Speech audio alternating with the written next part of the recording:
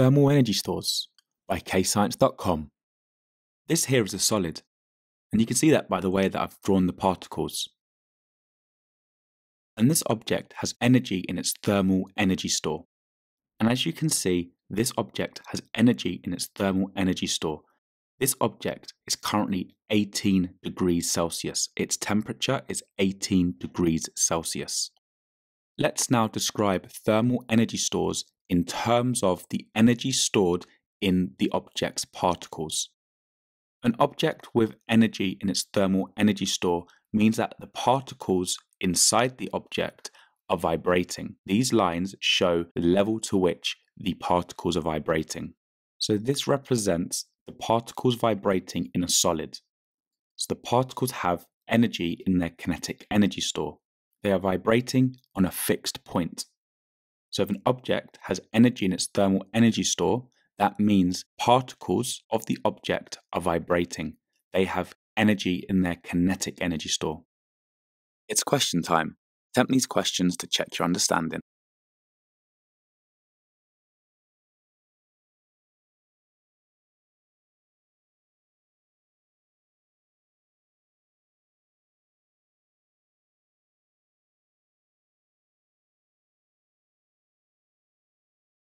What I'm drawing here is a radiator. The radiator is going to transfer energy from its thermal energy store to the thermal energy store of the object. So we're now visualizing the kinetic energy store in the particles. And when the object is heated, energy will be transferred into the thermal energy store of the object, but that will be spread across the kinetic energy store of the particles. So after some time, the object's temperature is going to increase from 18 degrees Celsius to 22 degrees Celsius. This means there is more energy in the object's thermal energy store. The object's temperature is going to increase from 18 degrees Celsius to 22 degrees Celsius. But what does this mean to the kinetic energy store in the particles?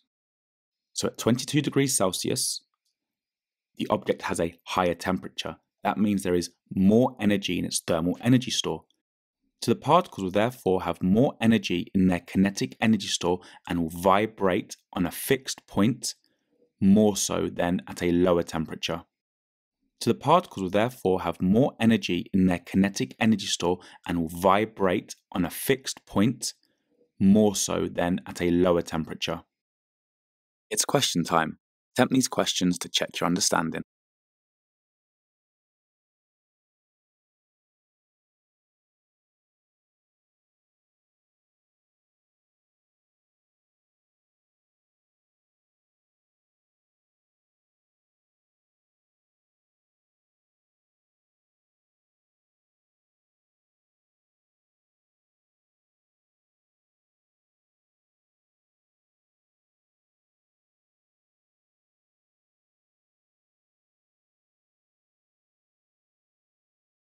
So as there is more energy being transferred from the radiator's thermal energy store into the object's thermal energy store, the object's temperature will increase. So the object is now at 26 degrees Celsius, which means there's going to be more energy in the object's thermal energy store.